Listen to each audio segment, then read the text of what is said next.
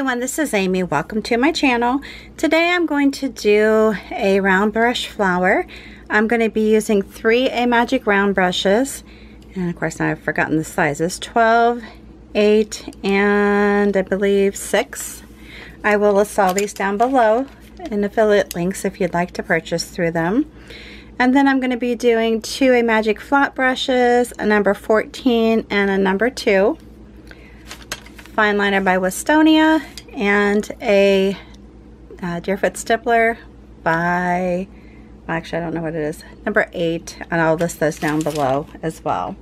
Paints I'm using are all FolkArt paints, using Happy Green, Yellow Ochre, Pale Yellow, Thicket, and sorry, I left 3 behind. Using Moon Yellow, Burnt Umber, and Wicker White. Combination of multi-surface and enamels. Alright, so what we're going to do, take the Deerfoot stippler, dip the front into the Wicker White, the back end of it into the Burnt Umber, and I'm going to start off by placing my centers. Now I'm going to try to keep them small because I'd like to fit at least, I did 3 buds on my, or 3 flowers on my paper design, but we know how I paint, typically paint big for whatever reason. Maybe that comes from painting on walls, I don't know. And I'm hoping that's not glare. It shows a little glare for me, but I am trying to work on the glare. Eventually I'm going to get a better setup for my videos. I need to really work on that. Alright, so the next thing I'm going to do, I'm going to take the larger of the 3 round brushes, which would be the number 12. I'm going to dip in just single color, although I have a little brown in there, single color into the yellow ochre, and I'm just going to come around and place my brush down, pull it towards the center, and then raise up. Push it down, pull it up. I am leaving a little space in between since I'm layering in this flower.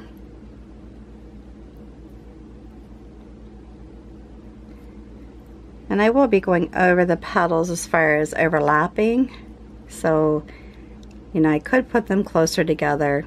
It's up to you though. On this one I'm just leaving some space in between. And hopefully you're seeing this.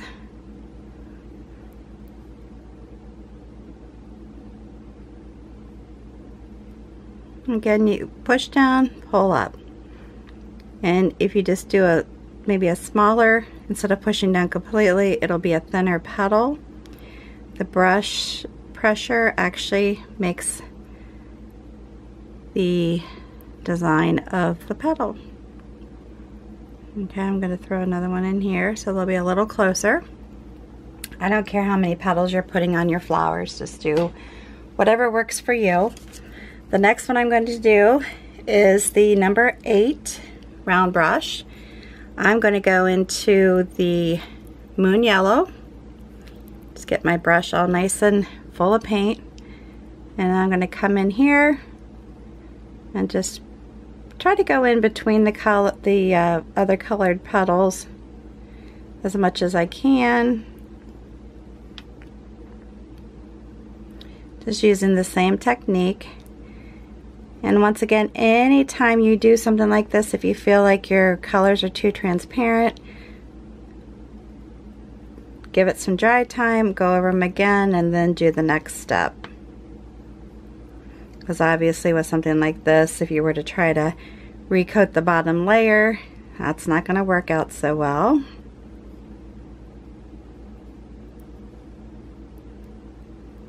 And you can make these petals vary in size and length.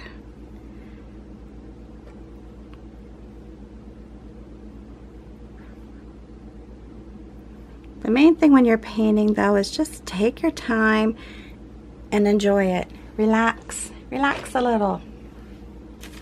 Next, what I'm going to do, take the number 6 round brush, and I'm coming into the pale yellow. Alright, so I'm going to come in between these petals.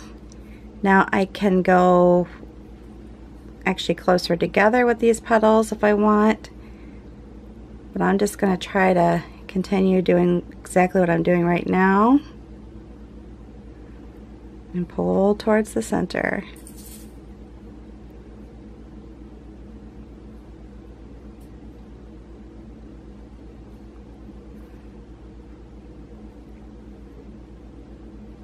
If you have any questions or comments, please place those down below my video. If you're new to my channel, please make sure you hit that subscribe button and the notification bell before you go.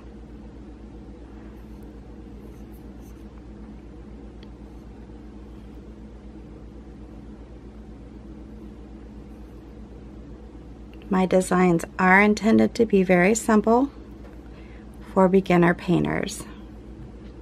If you're a more experienced painter, feel free to use the designs as an inspiration and make it your own. Okay, so with this being said, the next thing I'm going to do, you can leave it like this. I'm going to come back into my yellow ochre with the biggest brush, the number 12. And I'm just going to come back through here and just put in another layer of petals. Just kind of eyeball it and see where you need them. If you want to do it a specific, in between certain petals, you feel free to do that as well. But I'm just going to do it just like I'm doing right now. Just a light touch and pull. Light touch and pull. And yes, I'm pulling up some of the color from underneath into this. That's fine.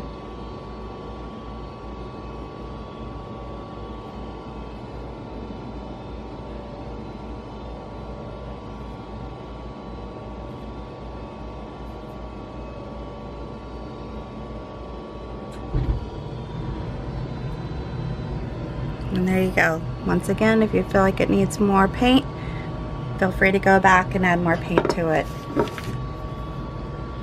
Dry it in between or however you need to do it.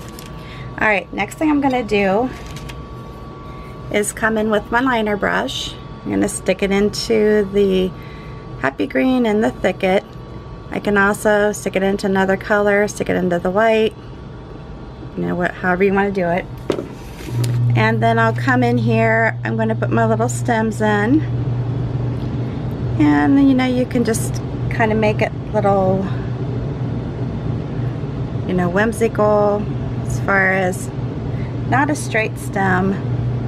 I like to put a little curve into them.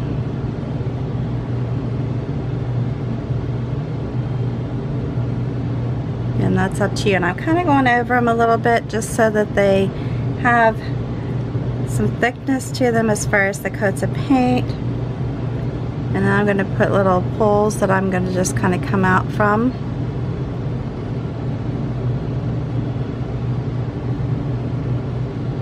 Let me make sure I'm still on here.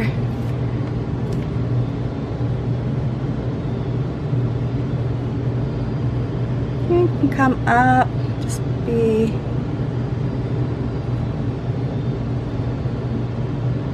cross it over a little bit. I kind of like to do that as well when I'm overlapping or making, a double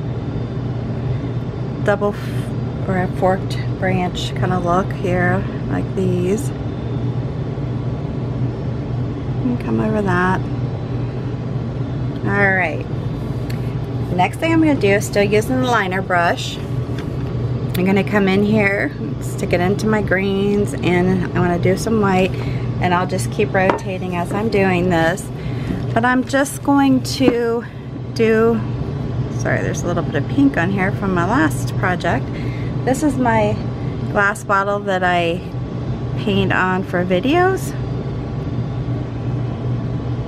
So this is very easy. I'm just doing a touch and pull. And you can overlap them some. I'm just going to add to it as I go. So I'm kind of dipping into the different colors. You can make them overlap each other. Come up this way. Very simple.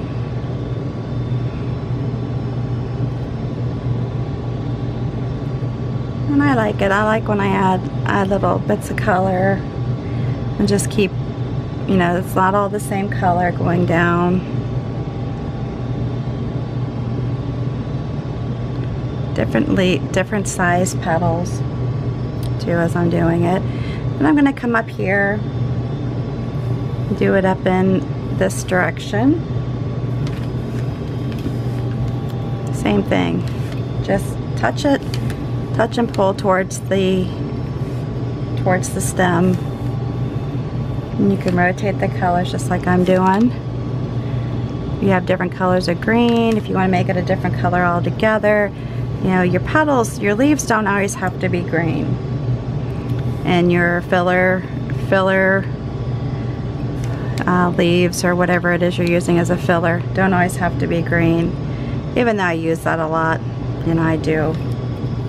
It's okay either way. And then I'm going to come into this one, do the same thing.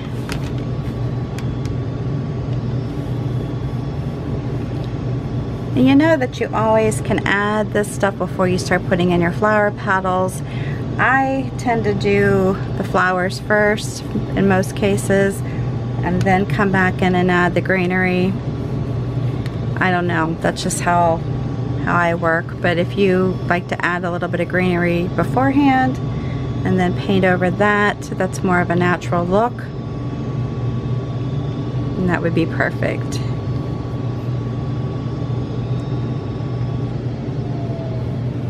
When you're the one who's doing it, make it yours. However you like, whatever look you like, make it look the way you want it. As I hate to tell people, this is the only way you can do it, or you have to do it this way. There's so many different ways to do it. And the bottom line is, if you like it, that's what matters, right? Alright, next thing I'm going to do, oh shoot, I messed it up. I'm going to take my bigger brush, number 14, stick it into the greens, load it. I'm going to add some white to it. And whenever you're feeling like a color is not opaque enough for you, add white to it. That helps. You can always put in a little yellow, any of the yellows. If you want to just create your own, just keep adding to it. And I got paint on my fingers. Shoot. Okay. So the next thing I'm going to do is just come through here, create just my little wiggle leaves, and I want these to be created where there's light on one side and dark on the other. There you go. And you can vary the colors as you go. Let's do this. Go like that. A little bit darker.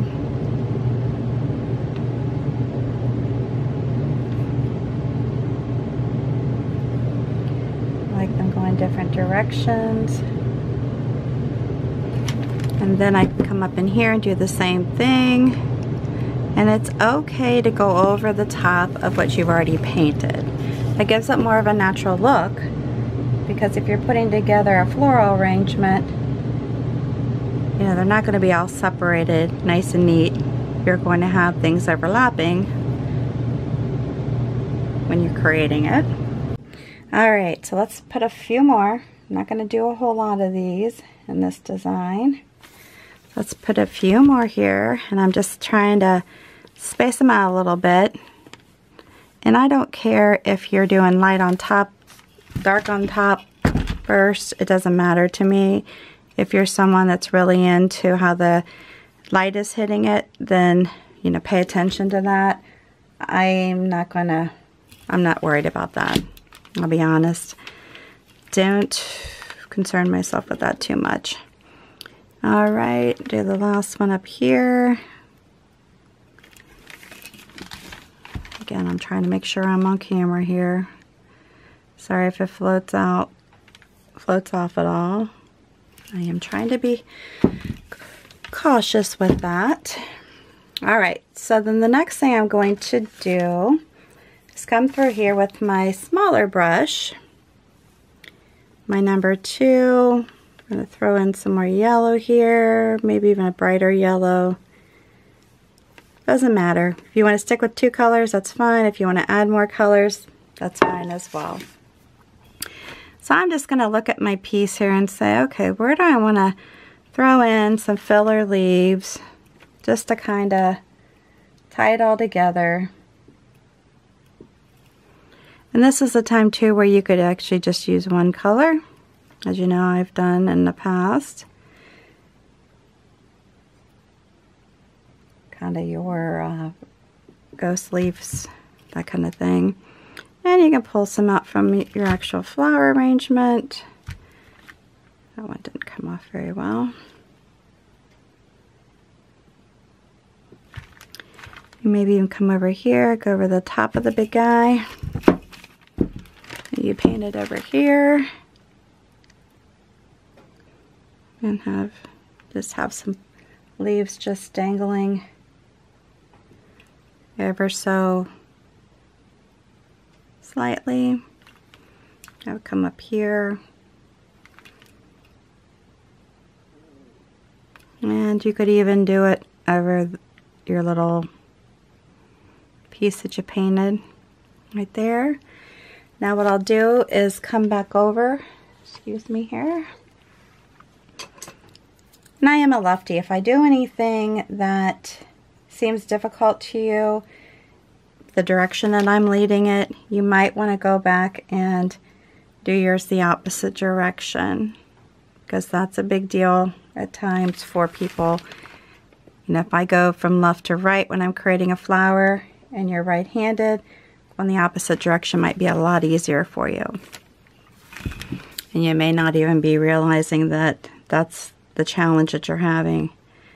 But I know from being left-handed, we don't create in the same direction as right-handed people a lot of times. There are some things that I do that's more right-handed, but not much.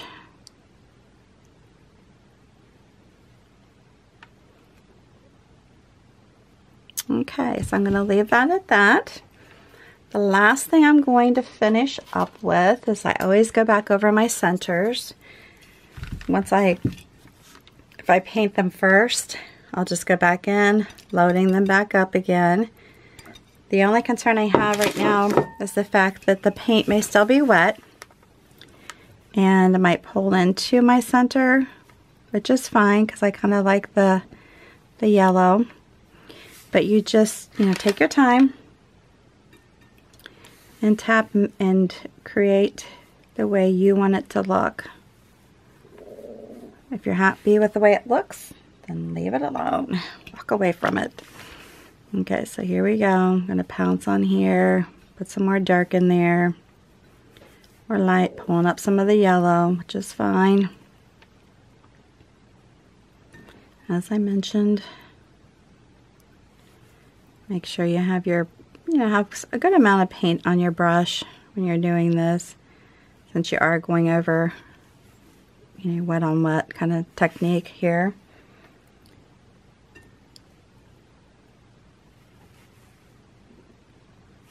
And you can always let it dry and come back in and finish it up if you want, because it's definitely easier to do when it's dry, when you're doing it on top of a dry surface,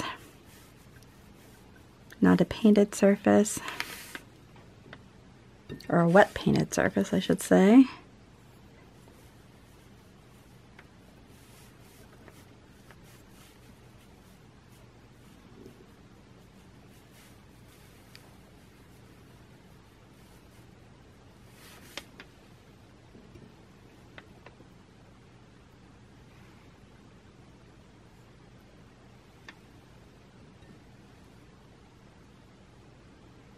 Okay, here, like I'm working this one. Okay, I like them just the way they are. I hope you like this video. If you do, make sure you give me a big thumbs up. New to my channel, please subscribe, hit that notification bell. Before you leave too, if you would take a moment to share my video on your social network, just hit the share button underneath the video and it'll give you the options of where to share it and you're good to go. Alright, until the next time, thanks again for stopping by and you have a good one.